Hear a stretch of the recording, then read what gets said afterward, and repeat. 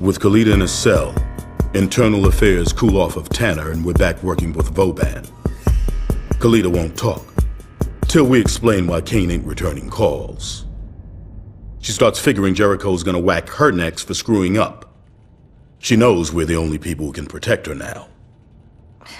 The cars are already gone. They moved 2 days ago.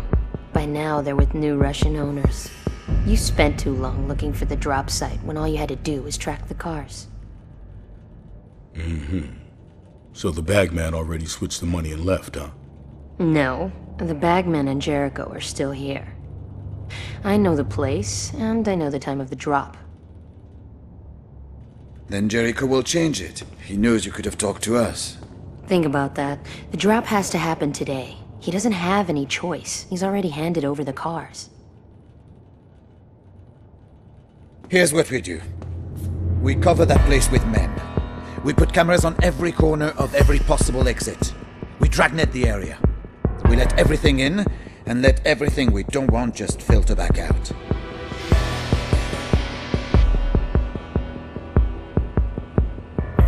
We waited and kept on waiting.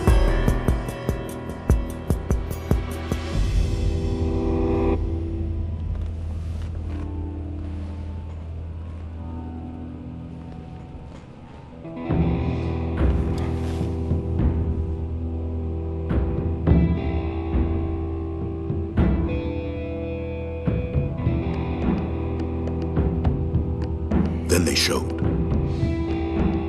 First Jericho,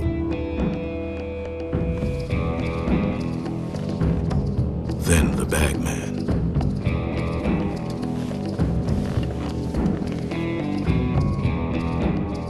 The cars arrived yesterday.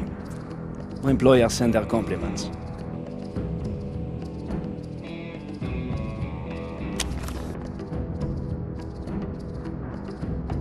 It's half.